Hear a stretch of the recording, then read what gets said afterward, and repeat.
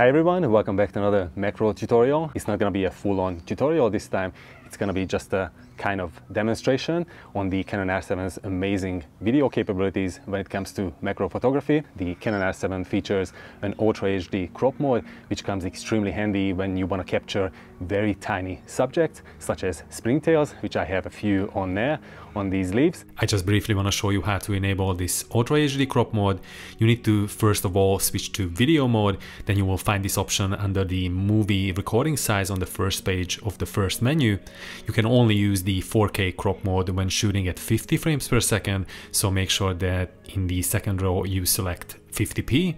Also choose IPB for best image quality. I already spent several hours the last few days trying to capture them, and I'm also making a short macro film, so feel free to check that out as well. I will leave a link in the description and also at the end of this video. All right, let's get back to the settings now. So once you enable the Ultra HD crop mode, I also suggest that you enable the so-called enhanced digital image stabilization, because it's gonna punch in even more, and you can create a super narrow field of view that will allow you to fill the frame with super tiny subjects, such as a globular springtail, which can be less than a millimeter. I wanted to show you how the field of view changes when you enable these settings. I took these short clips of a small statuette in my studio. All of these were taken at the maximum magnification with this setup. This first one was the standard 4K without any digital image stabilization. The second one had the standard digital IS enabled. The second last one was cropped even further with the enhanced digital IS, and finally this very last one with the narrowest field of view shows the equivalent of 300mm focal length for a full frame body with the 1:1 pixel mode. Right now I have my Canon 100mm macro lens attached, and I also have a yet unreleased 49mm 9 diopter lens from Nisi, which is essentially in the same ballpark as the Raynox DCR 250, which only has 8 diopters. So the magnification ratio is essentially doubled, a little bit more doubled in this instance. A couple more tips that I can give you.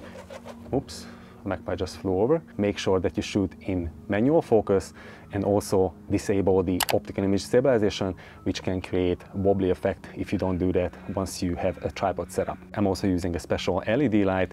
Normally I use it at the highest intensity because we need as much light as possible. This is the Bowling P1 LED light, super powerful. About the exposure settings vary because of the ambient light as well. The aperture that I usually pick for videos with this particular setup is f9. This usually gives you enough depth of field at this magnification ratio. When it comes to ISO, I try to keep it as low as possible. That's why I'm using this powerful LED in the range of between base ISO and let's say 1000 or so. With the shutter speed, I just keep it at 1/50th of a second.